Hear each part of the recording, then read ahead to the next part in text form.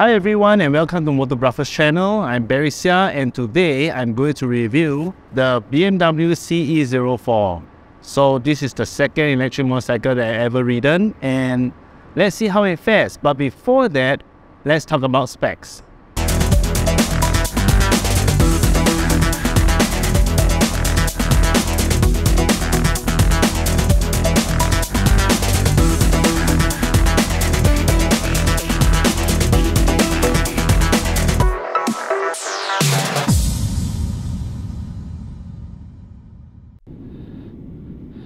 Okay, here is the CE04 BMW electric motorcycle. So you can see from the look of it, it actually looks very cyberpunkish. Okay, so you can see, as you can see, that the look of it, it looks very sci-fi. That's why I actually did a little digital art effect when I actually went to the showroom, take the show in my iPhone 14 and do some Photoshop, and that is what I get. So this is what I actually did, but this is what I feel when I first see the bike. So you can see that they have all those futuristic dynamics. You can see that the seat is also very futuristic, very minimal, very minimalist. And one more cool thing is about the storage. So I just turn it on and I open the storage. So this is the storage compartment. There's around 30 liters. The good thing about it is that it has a built-in light over here, which is actually very good because at night, usually even we have our side panels or we have our top box, there isn't any light. Then sometimes our things are like black, dark, you cannot really see. But it's less, but over here you can see that, you can see the light is there. You know, you can see that the storage is lighted up, so you're able to find your things. So there's a very good kind of mod and a good kind of improvement. Then I hopefully other bikes will have this feature as well.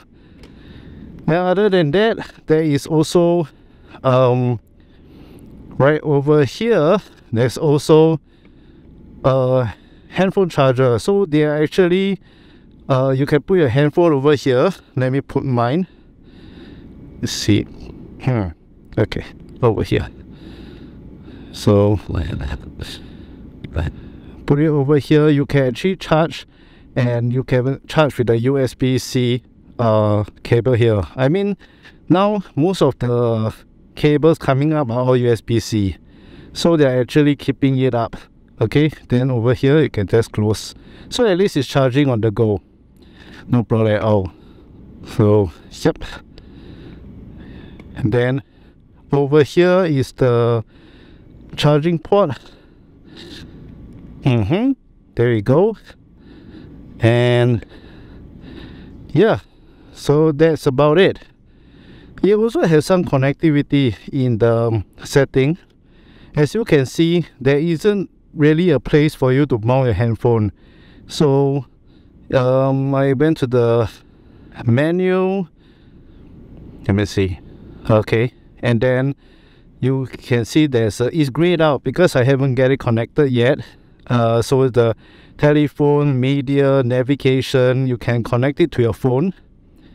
And there's like over here in the settings, and then you just go connections by turning the dial, and then you go in. So basically that's how it works.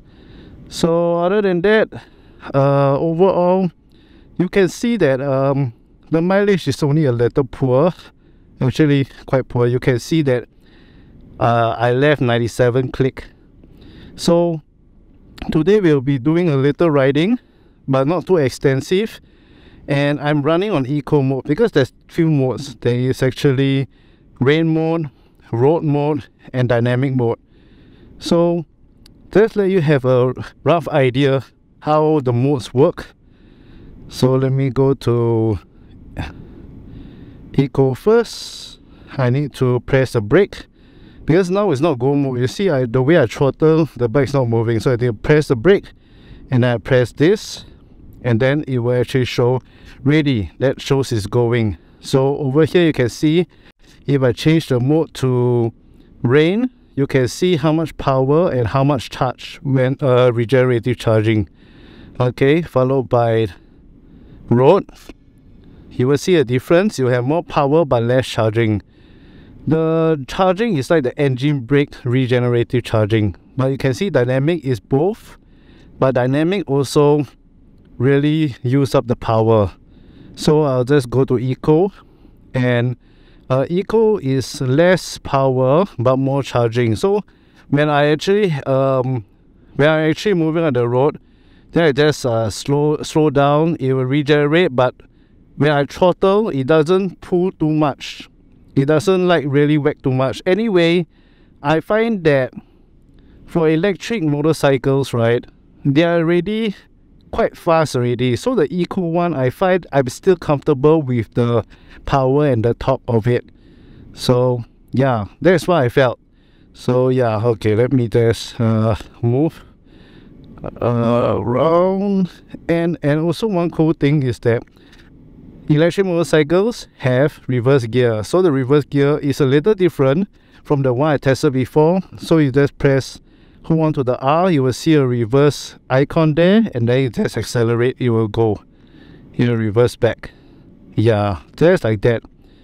And after that, you stop, you let go, it will go forward again. So basically it's quite straightforward.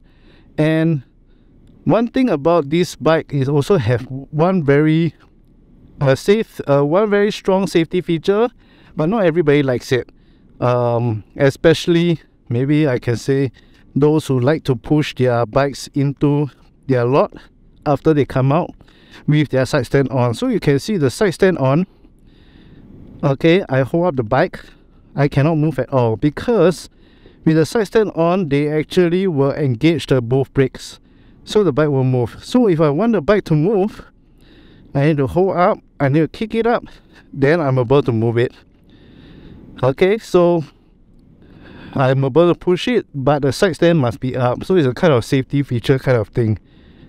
But the good thing about this side stand and this type of safety feature, I feel that, let's say you are up on a slope and then you want to come out, you won't have the tendency to drop the bike because it engages the parking brake straight away. You engage the brake straight away, and then when you go up the slope, park at the side stand out, your bike will be stable. So I think that's actually quite a good feature to go on. So let's take it for a ride and see how it fares in our Singapore tiny busy roads.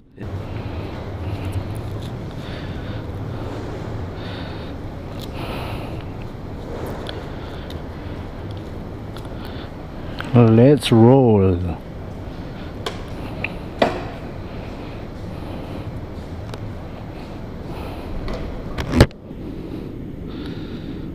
Okay.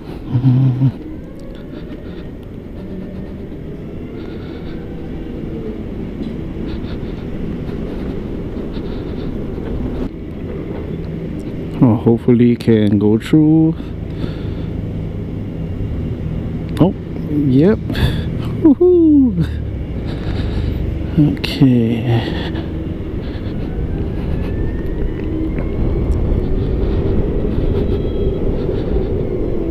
Well, it sure is real quiet. Even though it's in eco mode, the acceleration is still not bad.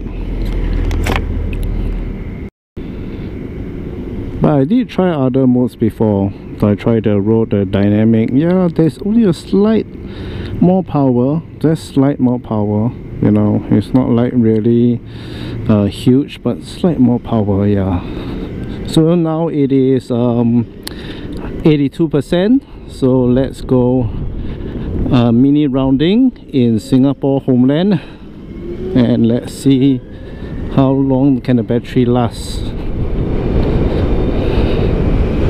One thing about electric motorcycles, right, is like especially when you're turning or when you're actually cruising through the corner, it's not recommended for you to totally shut off the throttle. You know, you need to just hang on a little bit. I noticed this for all electric motorcycles, you know, just like hang on, you know, kind of thing. Oh, okay.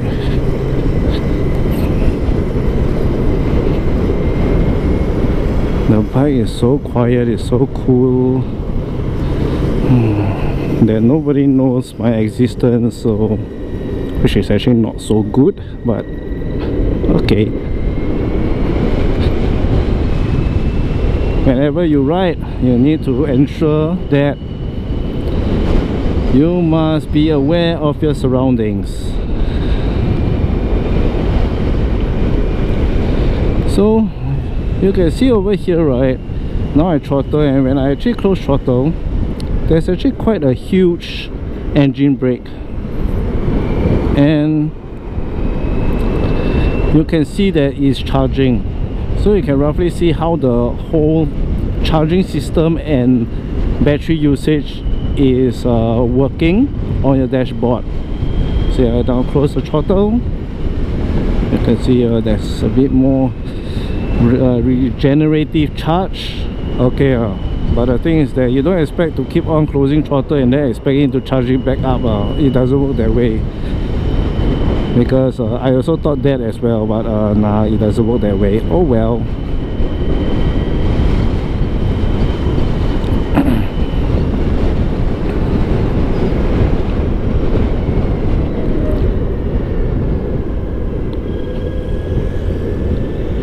Nice, chillax, chillax.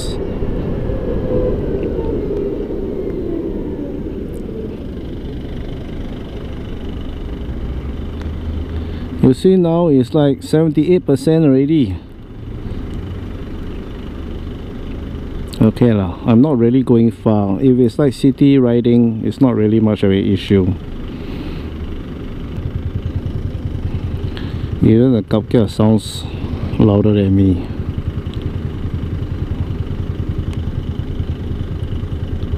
Let's see if I just squeeze in here a little. Squeeze in. Squeeze in. Okay, oh yeah, squeeze in.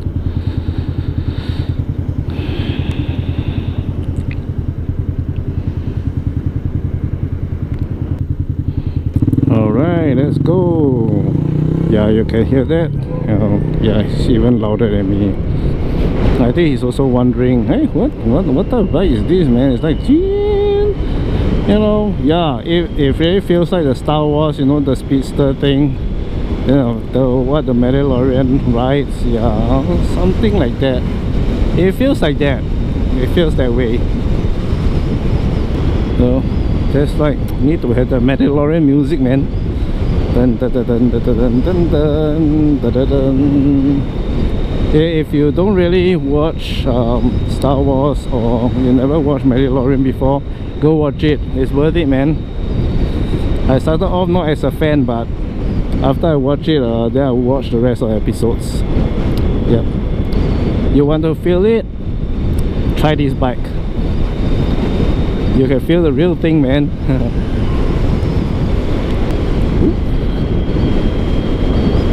Okay, the shocks not bad. You can handle the bumps quite well.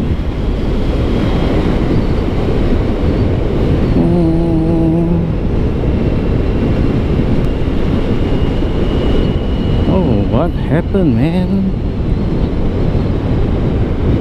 Oh, I hope it's not an accident. Oh, it looks like an accident. It looks like collision. I'm just going in front. Damn. I hope everything is okay. And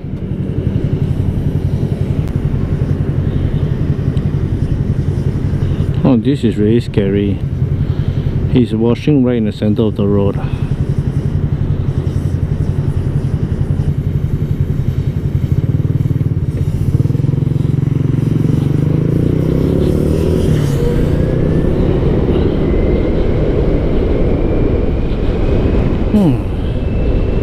The only thing I only feel weird about this scooter is actually the footrest area.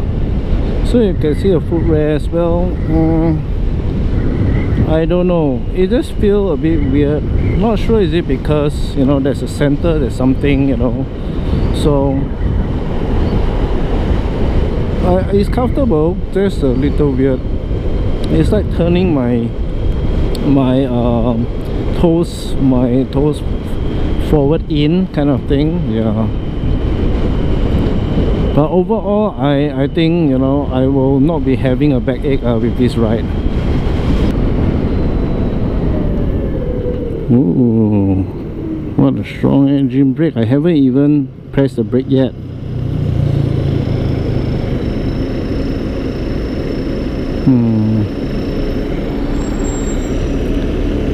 What a city, our city area.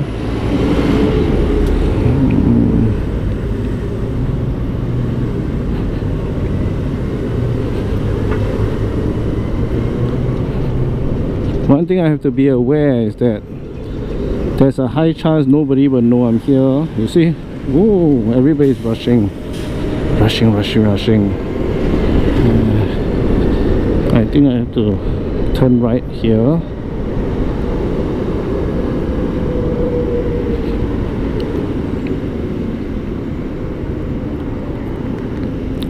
And this is our Singapore Central Business District, which is really tight. You can see it's very tight. Tight. Okay, where to go? People want to squeeze there, people want to squeeze here, this one want to squeeze here. Everybody want to squeeze, come out, horn. Then that's how road rage come about. So yeah, let's see, everybody all kanchong.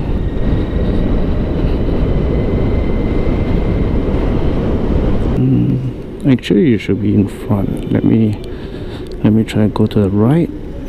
And wow, why? What's with this person, man? Why is she stopped so far away? Weird, really weird. Okay, let's move it over here. See if I can move it up here, up a bit.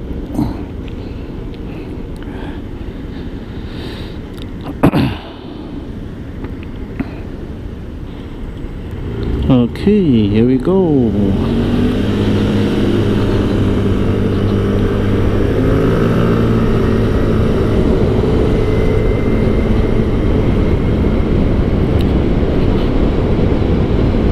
Alright, Chinese New Year is coming, so let us check out the decos. Oh, look at those bunnies. Those bunny. Okay, everybody please go. Alright, can I go? Alright.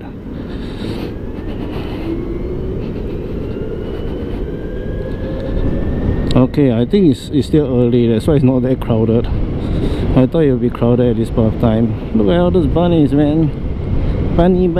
Whoa, it's crowded at the street area. Okay.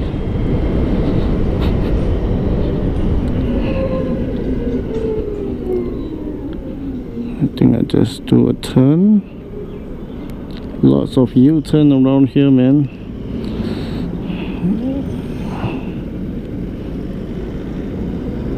Whoops, there's a lot of vehicle.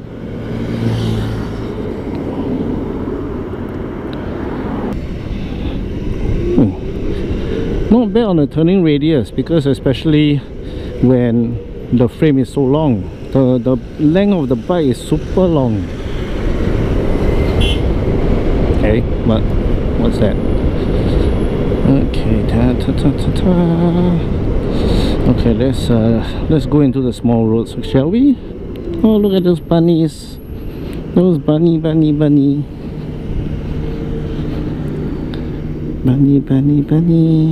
Okay, that's this. Okay, I think maybe I just go to let's enter this street. Let's enter Temple Street. Oh no, Temple Street is the one that is full. That is where a lot of people are. So you can see, look, it's so busy. Okay, maybe Smith Street.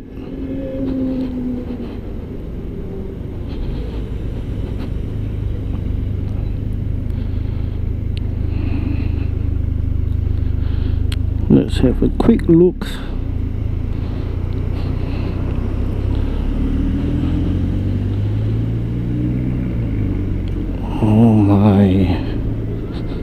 Memories, man, because last time my studio is at Chinatown, so whew, memories.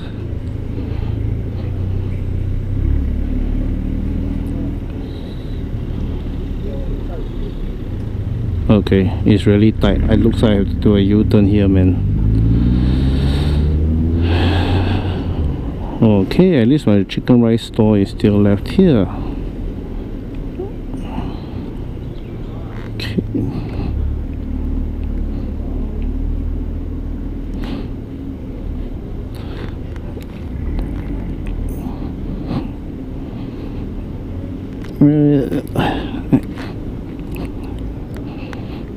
Oh, okay, I need to do a lot of 3-point turn here. Alright.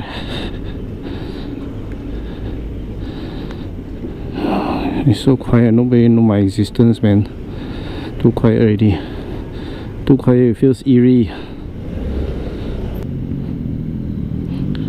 Damn, really the engine brake is very strong. All I do is just close. I haven't even tapped the brake yet, man.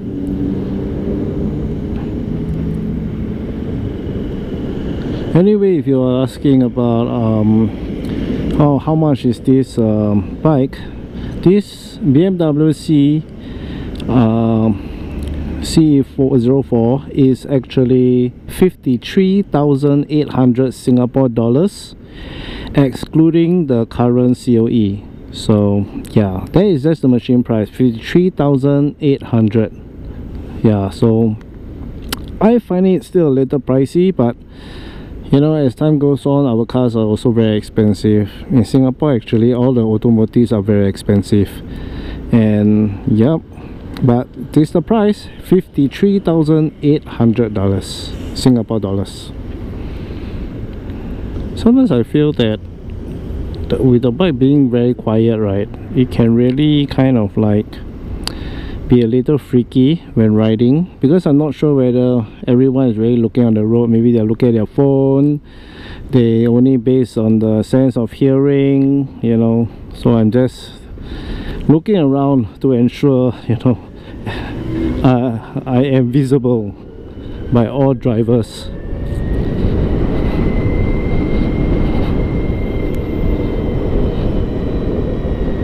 Alright, this is just my conclusion. This is my personal point of view about the bike. Basically, I can say it's an easy bike to ride. It is comfortable and it is easy to adapt, because you know some bikes you need some time to adapt, but I find that it's easy to adapt. And with the better turning radius, you're able to actually turn in very tight corners, especially when Singapore roads is very tight. So that's what I felt about it. Other than that, the only thing that is like and the downside is that the mileage part is not as good. It's really bad. Actually, in a way, well, because the battery isn't that huge, so it is like 100 to 100-ish a bit per full charge. And also, it takes around an hour to charge for to go up to the full percentage. So really an hour is fast charging, depending. So sometimes it will be around 45. No, it will never be 45 minutes. It will be 1 hour, 1 hour plus. But you can charge overnight. You won't explode also lah, if you have a plug nearby, because they do provide a domestic charger that you can plug in your wall plug. So that's quite cool lah. I'm not sure whether it's in the Singapore BMW Motorgrapher, whether they will be providing this. This one I'm not really sure at the making of this video, but yeah, that's the cool part. Other than that, I find that other than the mileage, I find that it is actually a very good city riding bike that you can just move around, meet friends, and like go cafe hopping kind of thing. Yeah. And with the big storage, around 13 liters of storage that is in the bike, you can actually go and do some small little grocery shopping. I wasn't expecting a big one, but yeah, other than that, I find it practical because of storage. So, but when it comes to a bit of, when it comes to mileage, that you require mileage, well, I don't think this is the bike for you. So what do you think of electric motorcycles in this type of time? Do you think that it is the future, or we are still immature? I find that we still got a long way to go, because we need our grid to be really structured. Even for cars, right, it's not really fully matured yet. So that's the challenge. So what do you think? Share your thoughts in the comments below, and I'll see you in my next video.